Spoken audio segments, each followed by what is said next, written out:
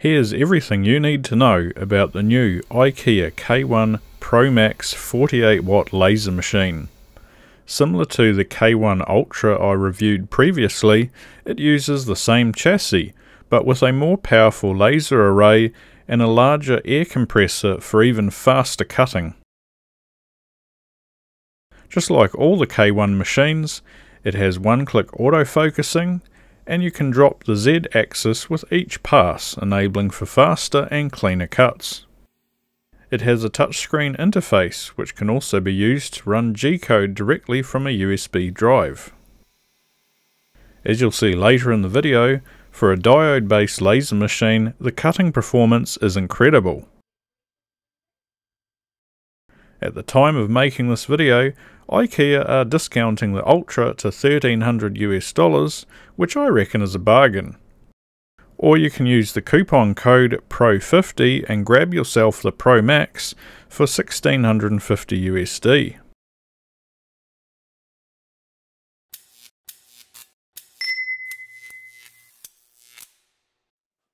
Let's begin by unboxing.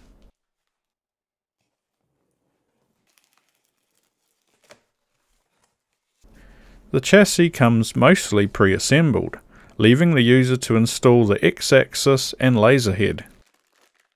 This is the mighty 48 watt laser diode array.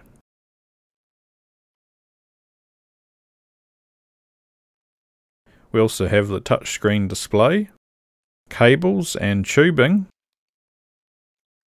The Pro Max also comes with this air compressor.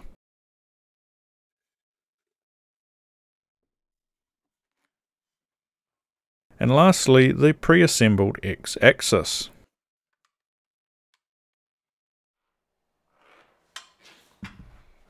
To assemble the machine, the X-axis is placed on its mounts and the top cover removed, which gives us access to install 4 screws. Plug the 2 looms together and then reinstall the top cover.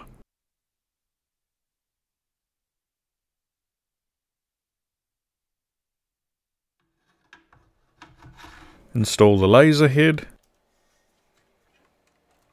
connect the laser head to the loom,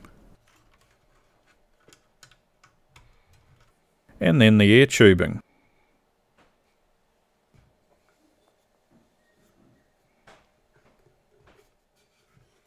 Connect the screen, which is magnetically held onto the chassis.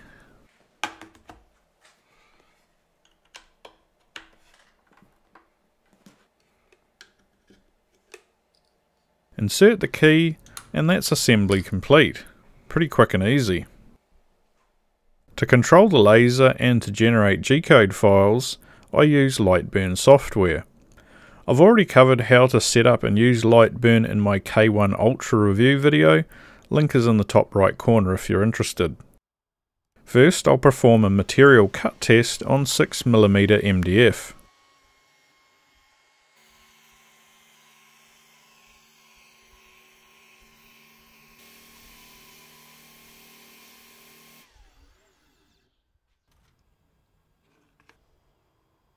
Several squares were successfully cut all the way through. However, the cleanest and fastest option I would use is 17mm a second at 100% power with 2 passes. Next, I performed an engraving test on MDF.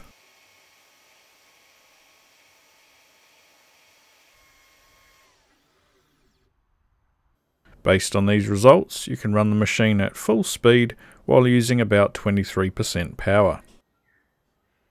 Let's put these settings to use by burning an image onto MDF. This MDF sheet has been sprayed with a borax and water solution and allowed to dry. This improves the contrast of the image.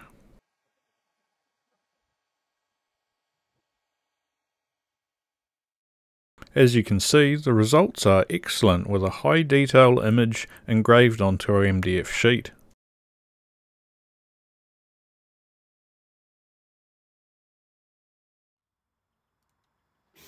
The K1 can plough through jobs at up to 800mm per second travel speed.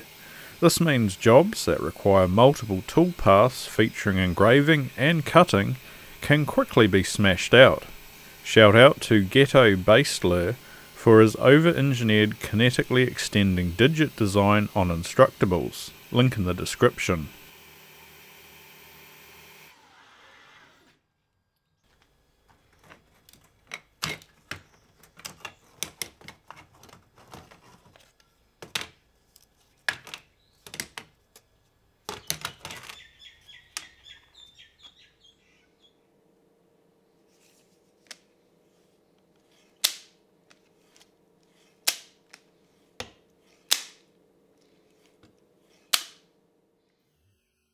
Let's put the rest of these settings to use by cutting out a model gear from an MDF sheet.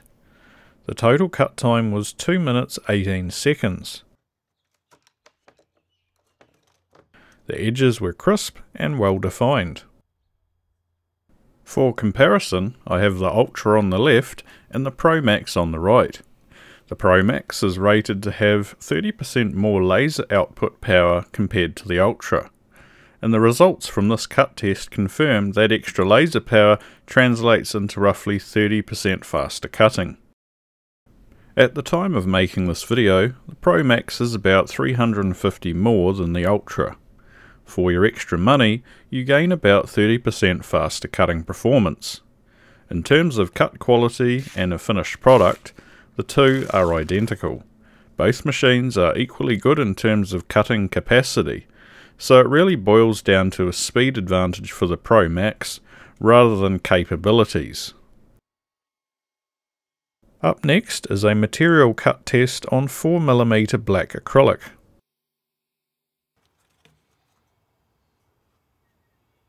Based on these results, the optimum cut settings are 17mm a second, 100% power and 3 passes.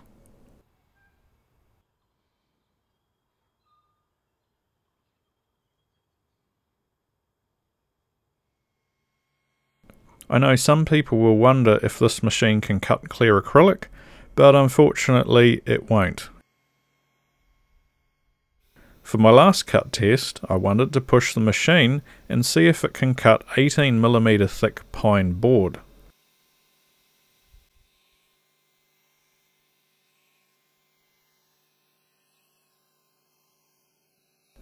And much to my surprise, it cut through in only 4 passes at 10mm a second.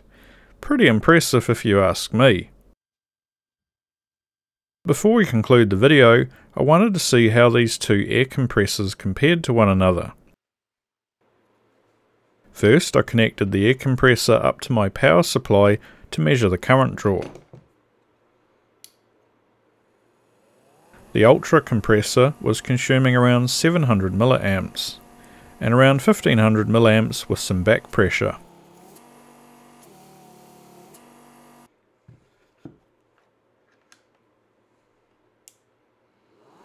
While the Pro Max compressor was drawing around 1600 mA and over 3000 mA with some back pressure. So we've learnt the Pro Max compressor draws about double the power, but how does that translate in terms of air volume output? To estimate the difference in airflow, I have a 1.5 litre bottle filled with water. I'll take the cap off under the water line and insert the air tube from the compressor. The compressor will pump out the water, allowing us to measure how long it takes to move 1.5 litres of air.